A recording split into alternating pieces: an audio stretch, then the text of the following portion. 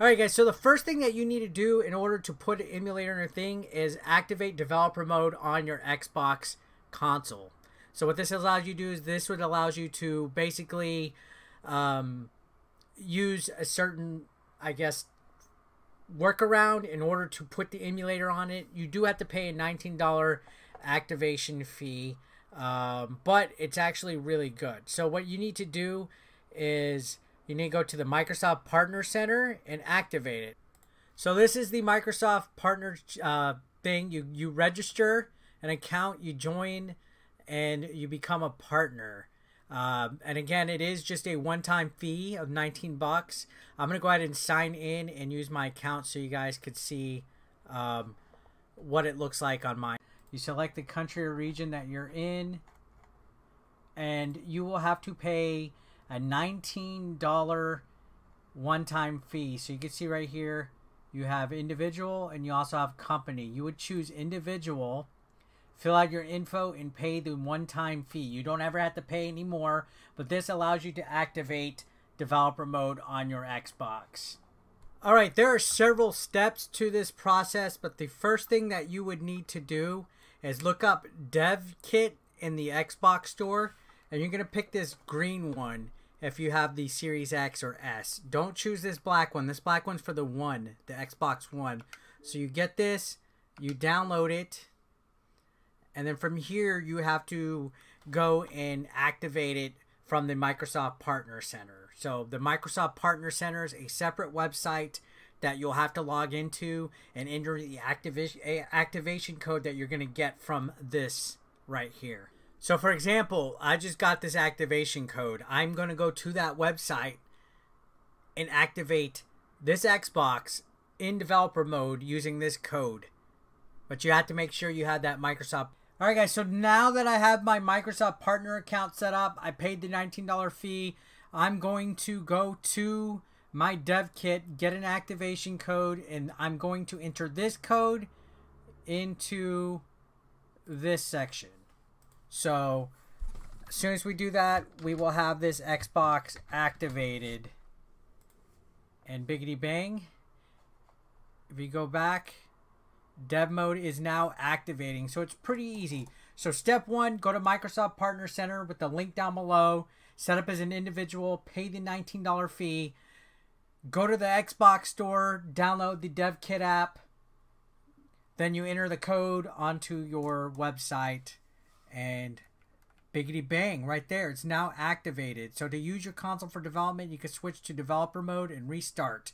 Alright guys, so when you first launch into developer mode, you will not be connected to the internet. So what you need to do is you need to select Launch Home to open the dashboard.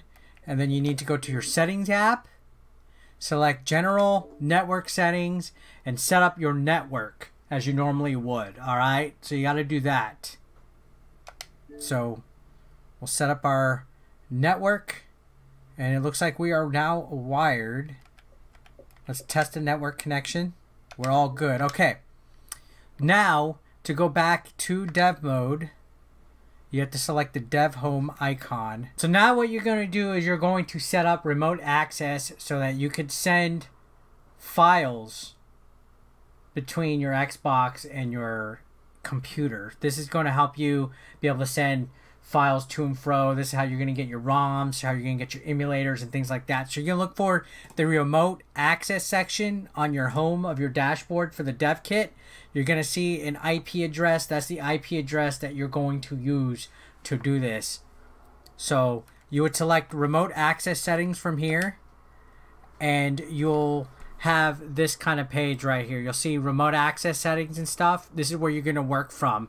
So you're going to type a username and password to authenticate and send files to your Xbox.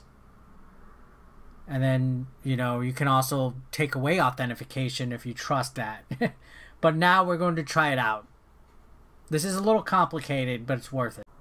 So now you'll see on the top of your remote access, there'll be a website. On mine, it says Xbox 11443. You're going to click that, and it'll send you to a login page where you enter the authentication app that you just got. The authentication username and password that you just created.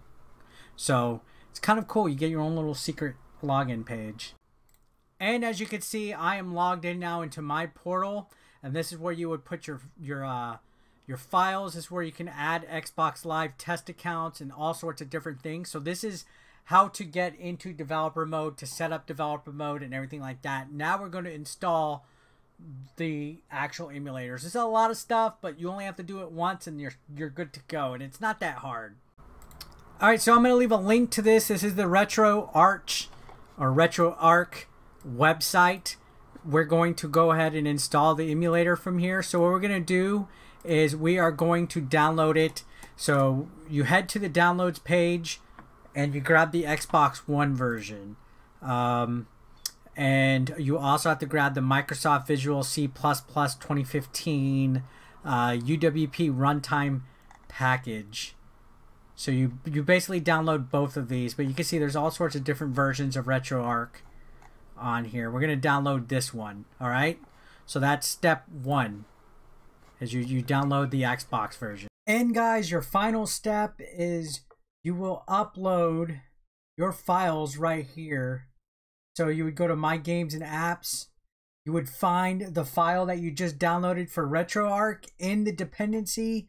You drag and drop it right into there, and then you click Next. Follow the steps, biggity bang, do your own self setup for your own settings for RetroArch, and you are good to go. So that is it. Hopefully this installation process helped you out. There's other apps you could even install as well. I think there's like one called Retrix. That's an emulator that you could do that as well. And then you can also install the ROMs by USB. I'm not going to tell you where to get them, but hopefully you're backing them up legally. Anyways, there are plenty in-depth tutorials on YouTube. I just kind of wanted to give you a quick and dirty one. Hopefully this helped you out. And yeah, thanks for watching. I will see you guys on the next one. Have a great day. Peace out.